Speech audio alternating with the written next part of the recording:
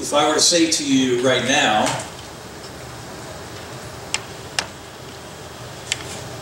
what Jesus said to Peter at the end of that clip, you would look at me the same way Peter looked at Jesus. Why are we here? We are here to change the world.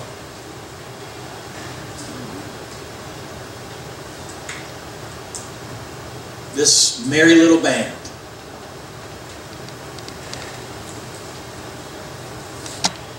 And some of you believe that as much as Peter did when Jesus said it to him.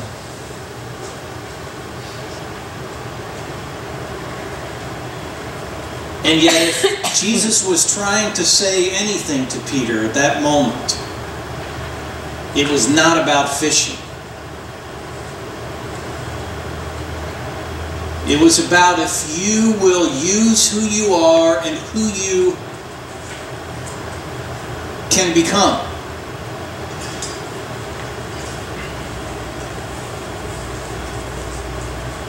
You can help change the world.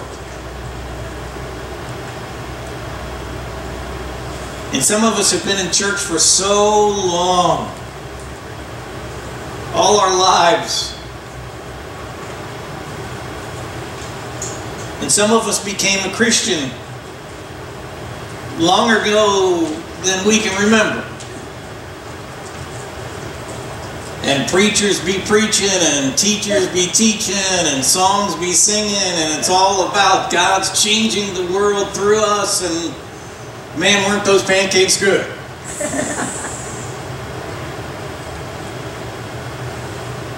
And we forget that in the end, we are called to give of ourselves to change the world. It is more than your job. It is more than your family. It is more than your children. It is more than anything. God wants to just reach into your life and say, let's make a difference. But some of us are so churched that really we're not sure God wants to do it through us. Maybe them.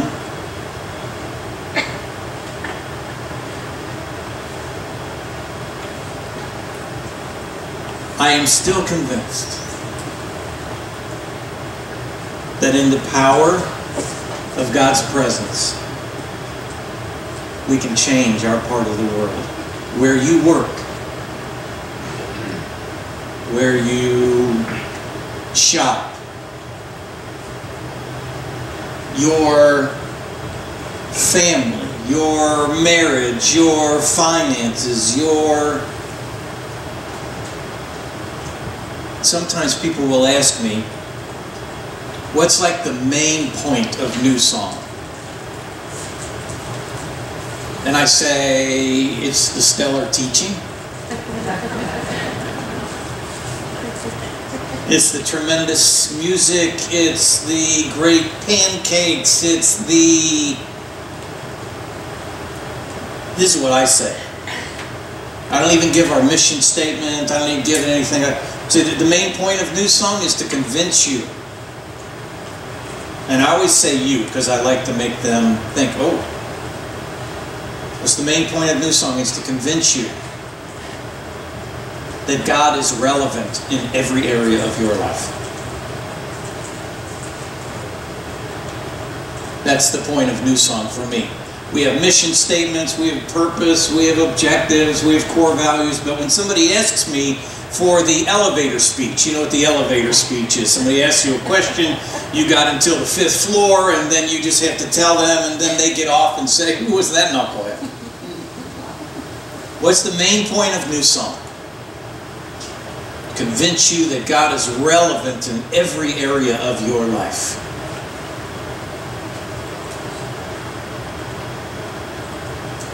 Would you stand for a prayer together?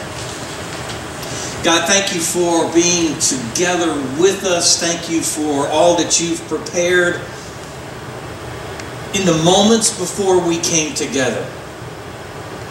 Remind us, Lord, that it is not about me and my thoughts and our thoughts. It is just about us trying to hear you through Scripture, through our collective encouragement and support of one another. And so I pray that you would hide me and that you would place all of us under your protective wing.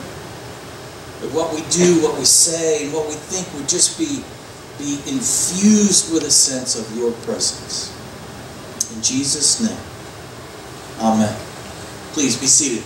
All of us in this room try, in some variety of ways, to maximize the impact of our resources.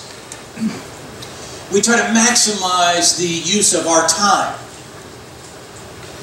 We got calendars, we got electronic reminders. When I put something on my calendar, on my smartphone, it even has ways that it can alert me several days ahead of time that this event is coming. So what I do is I put an event in my calendar and I put in 3 reminders. 2 days ahead, 1 day ahead, a couple hours ahead. Lord have mercy, I must not be very bright. But it's trying to maximize my time. We try to maximize our financial resources, stretch our dollars, we call it. 2-for-1 sales, rebates, money-back guarantee, unless we are driven by a strong impulse that we cannot overcome, which, by the way, the Bible calls coveting, wanting something, getting something that you really can't afford. Unless we're driven by something so strong, especially for larger purchases, we try to investigate and figure out the costs and can I afford this over time? At least that's what we say we want to do. What is the best return on our time and our talents and our treasure and our money and our investments? Right? You want to maximize wherever you put your money. Because in today's world, you got a lot of options.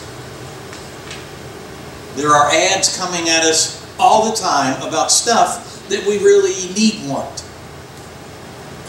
Need. We just have a lot of options. For a Christian believer, and I know some of you here are really exploring the faith. You're not sure that you buy into the whole Christianity thing, and I want you to know that that's awesome. We are glad you're here investigating and exploring. But for the Christian believer, the stakes about our finances are a little bit higher. Because how we use our money, where we invest our money, is one gauge of how much we trust God with our financial reality. It's just one measurement, but it is a measurement about how much we trust the Lord and seek to advance His cause in the world. It's not about new song, it's not about a particular community, but it's about, do you invest your resources so that we can advance God's kingdom, His purposes. That's why I wanted to show you that brief video clip from the new movie Son of God. Because it's the idea, and I love that one little clip in that one little snippet in the beginning. Well, what do you want from me? Well, I want to give you a new life. Well, what makes you think I want one? There are times when I sense in my own prayer or in my scripture reading that God is trying to guide me in a certain direction and nudge me in a certain direction. And I think, man, that's awesome. I'm going to tell somebody else they should do that. I know none of you would do that. But truth be told, there are times when I know that I could align my actions, my choices, and my decisions more intensely with biblical teaching, and sometimes I'm not so sure I want. Could be my eating habits. Could be the way I take care of myself physically. Certainly God cares about the way I take care of myself. Scripture says we have this one place in which the Holy Spirit resides.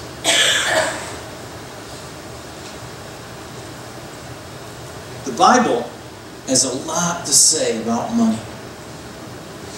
It uses terms like, of course, money, but possessions and debt and stewardship and borrowing and tithing. Tithing is taught anywhere from Leviticus, Deuteronomy to Jesus challenging the leadership. You must be about sacrificing for others. You must be about bringing your very best to make a difference. Jesus indeed talked a lot about money, possessions. Jesus taught approximately 38 parables. Do you know that almost half of them, 16, almost half of them have to do with money and possessions? Jesus taught more about money and possessions than he did about heaven and hell combined. One person has calculated, I don't know the facts behind this, but one person has calculated that approximately 15% of everything Jesus taught dealt with money and possessions. And I just want to share with you one passage of Scripture this morning. It's from Matthew 6. It begins at the 19th verse. It's out of what we call the Sermon on the Mount. The Sermon on the Mount was a large teaching that Jesus did to a large gathering of people. In Matthew 5, 6, and 7 it's recorded. It's where Jesus gives what we call the Beatitudes, the blessings. Blessed are you who seek peace. Blessed are you who hunger and thirst for righteousness. It's where Jesus taught what we refer to as the Lord's Prayer. Our Father in heaven, holy is your name. It's where Jesus gave those famous words about you must not even lust after another person. If you lust after another person, it is the same as adultery. Jesus did not always soft sell what he was trying to teach. Matthew chapter 6, beginning at the 19th verse. Do not store up for yourselves treasures on earth, where moth and rust destroy, and where thieves break in and steal. But store up for yourselves treasures in heaven, where moth and rust do not destroy, and where thieves do not break in and steal. For where your treasure is, there your heart will be also. Where your treasure is, what you really value, you put your heart into. I summarize these few verses in this way. Jesus saying, seek long-term investment. Think long-term impact. Think legacy. Do not store up your stuff, your investments, not just talking about money, but whatever you treasure. Do not think that here on earth is what is of most value. What is of most value is what you invest in God's kingdom. Your passion and your prayers, your time and your talent, and yes, your money and your treasures. Do not store these things up on earth, where eventually the most valuable thing you possess, eventually you will no longer possess it. Amen.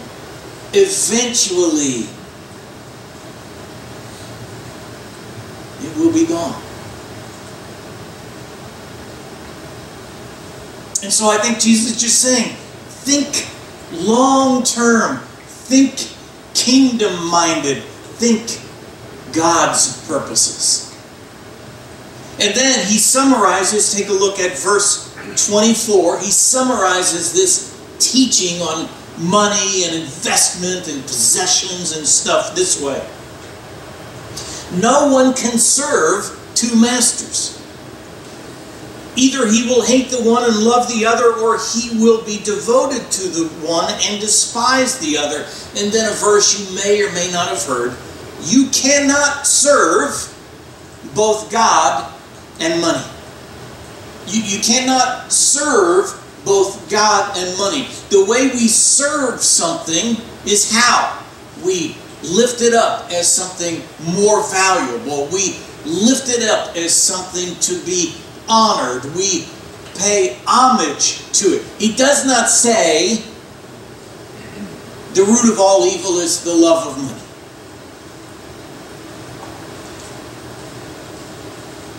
Here.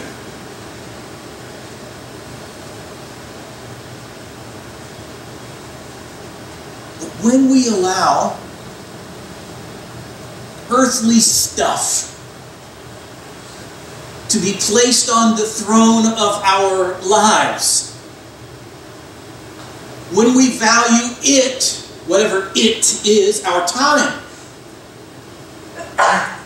our talents, our treasures, whenever we value that on earth instead of valuing it for its kingdom purposes, we have placed it above kingdom purposes.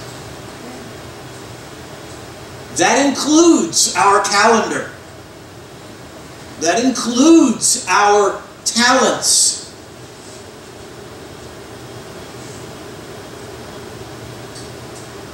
The word mammon, you might have heard that last verse sometimes referred to as you cannot serve both God and mammon. You heard that word before, mammon. Mammon is simply an Aramaic word. Jesus spoke Aramaic. It just simply means money or possessions. In our world, in American society, stuff, money, is pretty high up on the list. Nowhere does Jesus say it's all evil. But what do we use to advance God's purposes? We use our resources. We use our time. We use our talents. We use our calendar. We use our checks. We use our singing ability, our music ability. We use our teaching ability for the children. We use our digging up the ground and planting things for gardening ability. We use our whatever ability. Here's the reason. Because whatever you use together for God's purposes is multiplied. Because if you bring your very best, and you bring your very best, and you invest in the church in time, talent, treasure, and you bring some energy to your ministry, and you bring some treasure. If you all do this together, then we make a kingdom advancement. I've shared this with you too many times before, but I'm going to share it with you one more time. Well, probably not just one more time, probably lots more times. But it is not about the size of our congregation in numbers. It is about the unity of focus and purpose in our congregation. Jesus had 12, one of them betrayed him, one of them left him, and when they decided to come together in the power of the Holy Spirit, they were a weak ragtag bunch, and then they began to change the world. When they realized how much they needed God's Spirit to strengthen them. And when they decided, we will unite for the kingdom of God, they became an unstoppable force. How would you like to be an unstoppable force for the kingdom of God?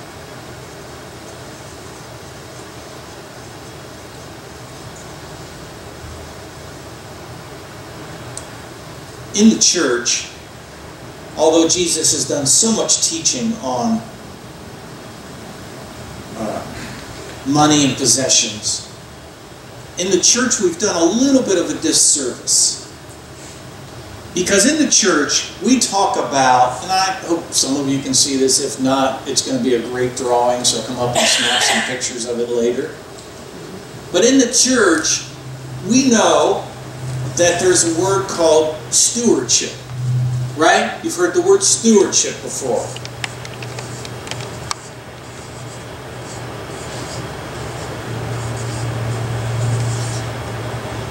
And in the church, very often, we talk about having a stewardship campaign.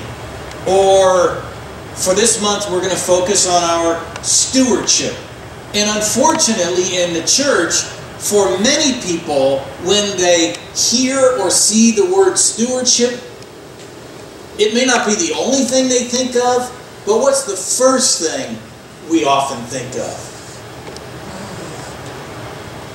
The first thing we often think of is, oh, they're going to focus on money. Honey, I think it's time to take a trip and go see the parents. Stewardship, in biblical terms, is indeed partly financial. But it is about all of you. All of who you are. And so the way I would like us to begin to think about and to process stewardship, even when today we're going to be filling out and agreeing to participate in the Tithe Test or willingness to give. We've been talking about this for a few weeks and got emails, so you all know this. But you're going to be given this opportunity. But even there, when you are indicating a financial thing, we have to get away from thinking the financial thing is just about money. Stewardship is just about money. The way at New Song, I would like for us to begin to think about stewardship and finances would be much more along this way.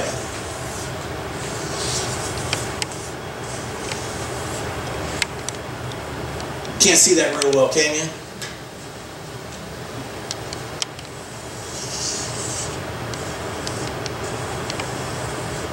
Stewardship of all that you are is at the heart of the cross. We are bringing finances, yes. But we're bringing finances because we want to make a difference in the kingdom. We're not bringing finances in the end to New Song. We're bringing finances to New Song to make a difference in God's kingdom. To advance His purposes. Yes, the Bible teaches tithing. Yes, I challenge you to consider tithing. Yes, I think it's the right way to go. But what I want you to focus on is it is not about the amount that I bring. It is about the reason that I bring. The reason that I sacrifice. The reason that I want to invest in New Song so it together can advance God's kingdom. It is trusting not just the leadership of New Song, but it is trusting that God is still moving in us to make a difference.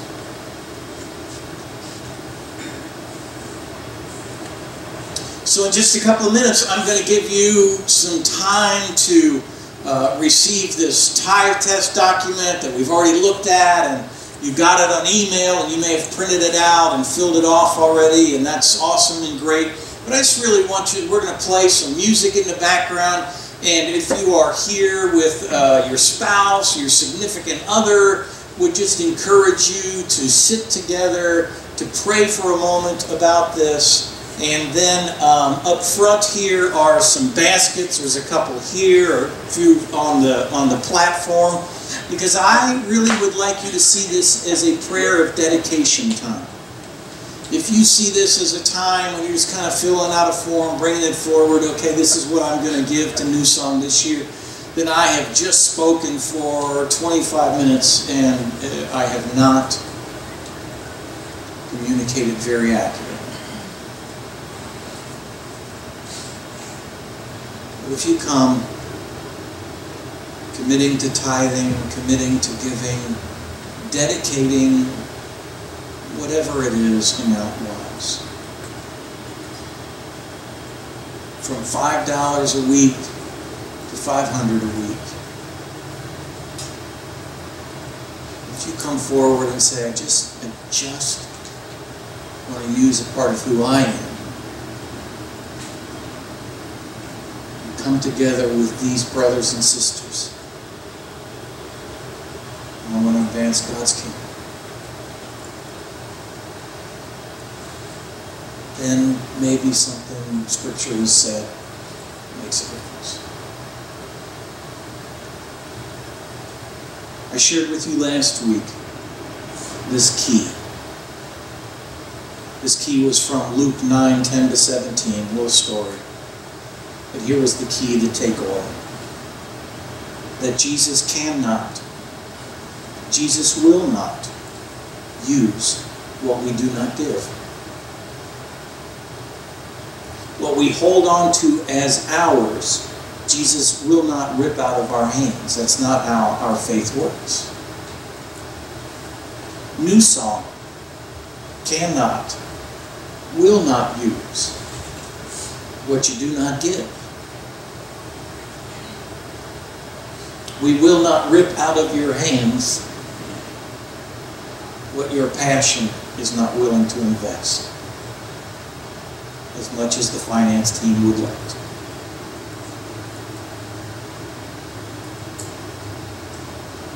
And so,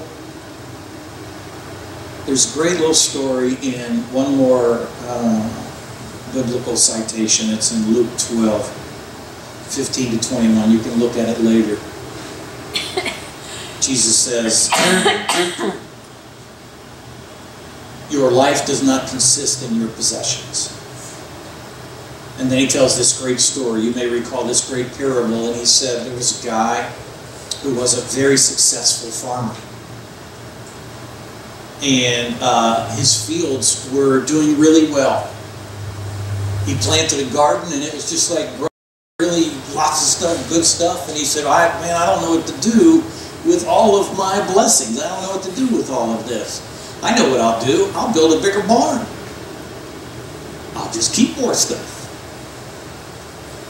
And in the parable, Jesus says that God speaks to this man and says, yeah, but you don't know tonight is the night you will die. And then what good is your bigger barn?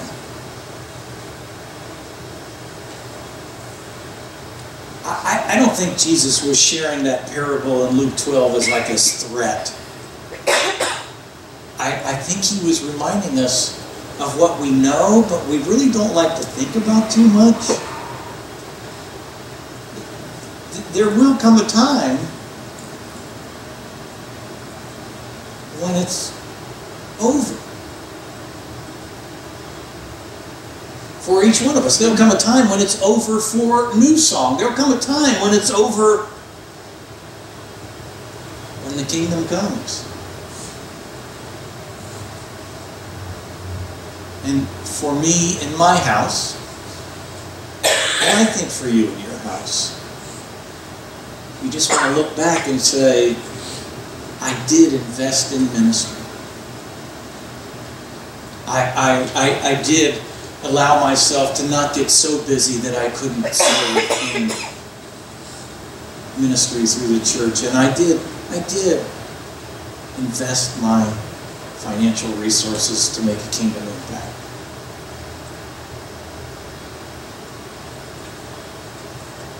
For Cynthia and I, we determined a long time ago when we first got married. I had been tithing for a long time, and that was kind of a new challenge for her. The actual 10% income and so on, first, not first net, we didn't even think about it. I just share with you that this is something I wrestled with a long time ago. And so for us, our kingdom advancement is 10, I think 12% or so, whatever it is here. We also do some things outside like you all do. You give to Red Cross or American Cancer Society. We advance God's kingdom through secular organizations that do great work. It's awesome.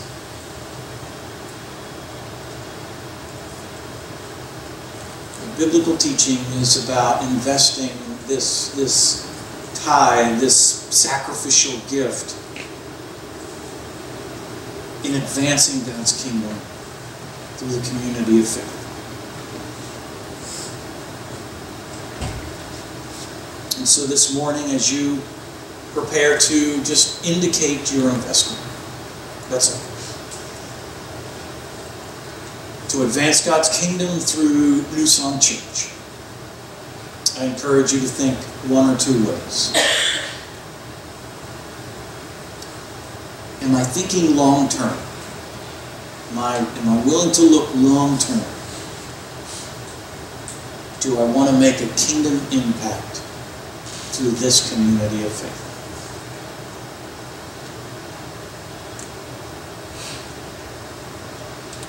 Am I willing to think long term?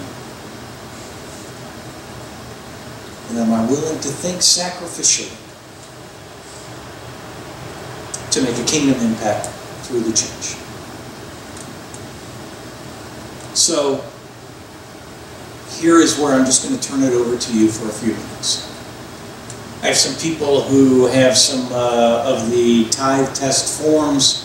If you would pass those out now, everybody get one. Tech booth up front, everywhere. And when you have all received that, and if you need a pen or a pencil or something, just take one from your neighbor. And if it says New Song on it, keep it.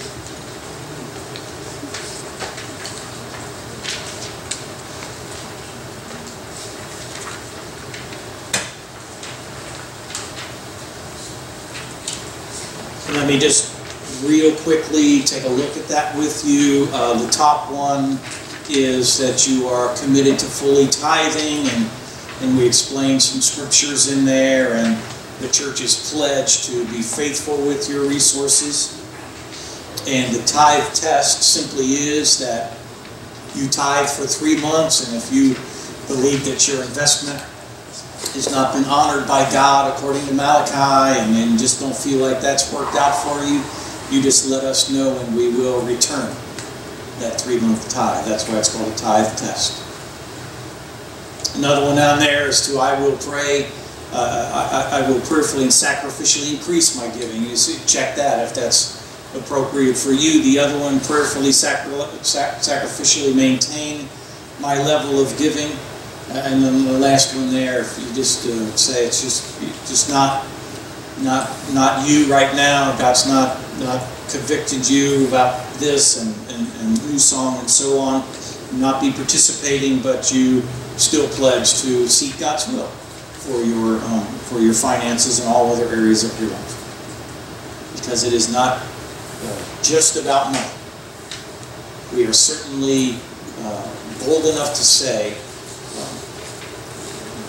all churches, all organizations need resources to advance their cause. We don't shy from that. We don't shy from the biblical challenge of tithing. We don't shy from that for Christian believers. But I'm really asking that we, New Song, begin to develop a model of looking at finances through the lens of stewardship and the sacrifice of the cross. So, I'm going to ask them to start this CD or to turn on this music in just a moment. That was just a taste, in case you want to know what it sounded like. That will be the cue. Ask them to start that in just a moment. And we're just going to give you a few minutes to not only fill out the form if you haven't, but to pray about it. And then there are baskets up here and to the side. Just any time while the music is playing, just come forward. You fold it over. You just fold it over. Nobody else needs to see this. And then immediately after the service, the finance team will collect these up and put them in the office. So on. Does that make sense? Kind of clarity? Okay.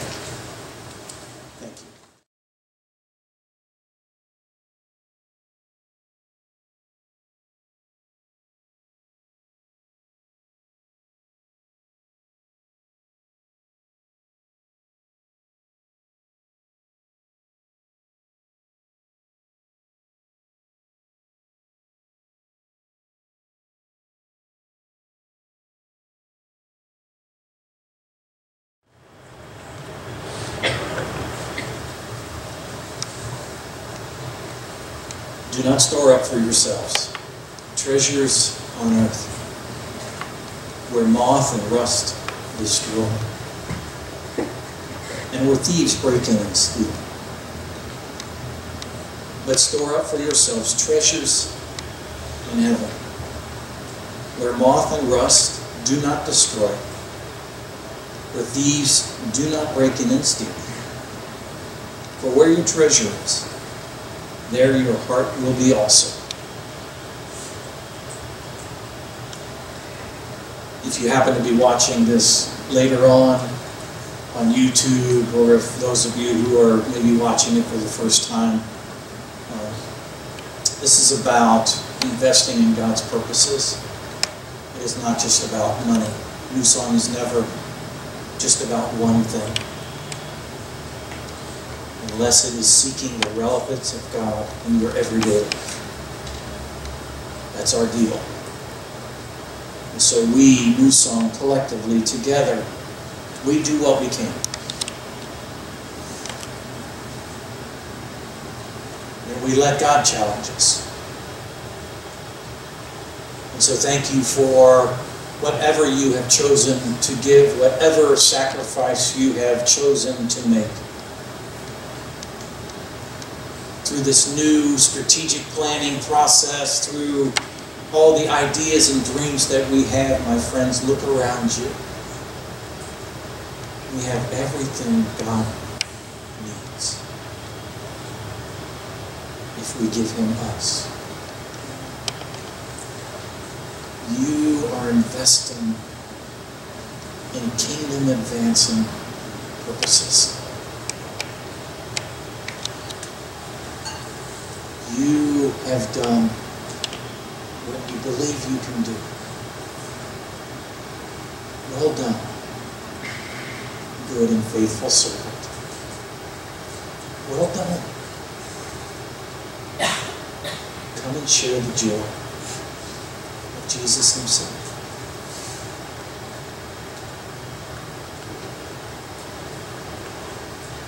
Will you stand for the closing prayer?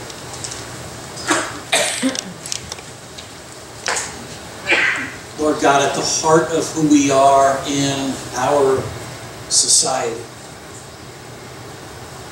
we tend to be consumers. We tend to aggregate our finances so that we can purchase and please ourselves. And God, we know that You want us to have the kind of life in which we can enjoy and provide for our children and ourselves and just move and enjoy all the blessings this world has. Help us, God, to periodically look just a little farther down the road, a little deeper into the soil of Your kingdom, and to realize that it is true, the only reason we give is because you already gave. The earth for our pleasure, our community to support and challenge us, the air we breathe, the health we have. Those that love us when our health isn't what we wish. When our finances are less than what we want. Help us to be about, Lord, remind New Song and its leadership that every penny, every dollar, in some way must advance your kingdom. Build this church, Lord. Build this church in such a way that it shocks us beyond surprise. Let us be shocked by your power working through us. In Jesus' name, amen.